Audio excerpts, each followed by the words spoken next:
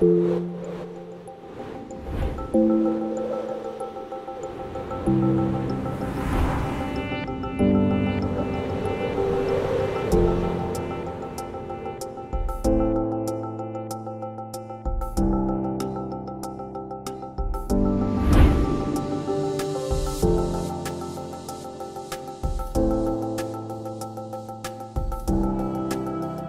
important is eco-design to ADVA? It is important.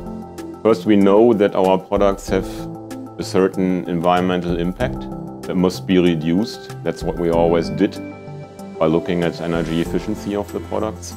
We now extended this to looking at the capability for recycling.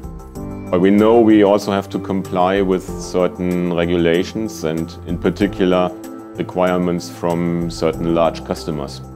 Because there is a number of large network operators who now really started looking at exactly the environmental impact of the products they purchase.